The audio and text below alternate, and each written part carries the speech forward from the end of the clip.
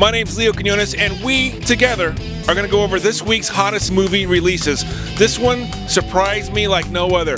Mirror, Mirror. As in, mirror, mirror on the wall, who's the fairest one of all?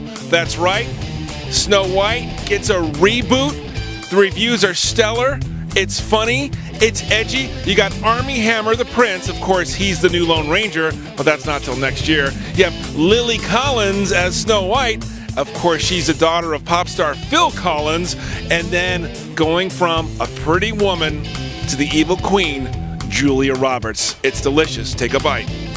Our Snow White is about a young girl who has been locked away in the castle by her wicked stepmother, played by the awesome Julia Roberts.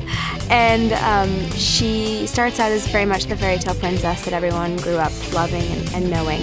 Very innocent, not knowing anything bad or negative going on in the kingdom. And her fairy tale godmother-esque figure, Baker Margaret, enlightens her and tells her that everything is not as it seems and she really needs to go out and regain her kingdom and just go experience things because she's been locked away. And she goes out on this adventure, sees the village and sees what it has been turned into because of the wicked stepmother taking over. And she realizes she needs to take control. And through her journeys of meeting the seven dwarves, who really turn out to be somewhat of mentors to her, they teach her about empowering herself and believing in oneself.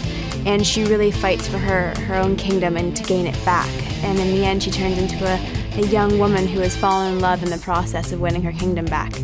And she turns into a fighter, which is in some ways different than the original fairy tale because she really takes on many battles, sword fights, and she's modernized in a way where in this story the princess almost saves the prince at the end instead of the prince saving the princess. So that's a look at Mirror, Mirror. But what about the guys? What about action? What about blood, guts? What about Wrath of the Titans? That's right, Sam Worthington returns as Theseus, and also you got Liam Neeson as Zeus. So the gods are angry, the gods are coming back. But here's an interesting note. Sam Worthington told me point blank, Leo, I'm not happy with my performance in the first film, Clash of the Titans. So I'm back, and I'm going to do a better job.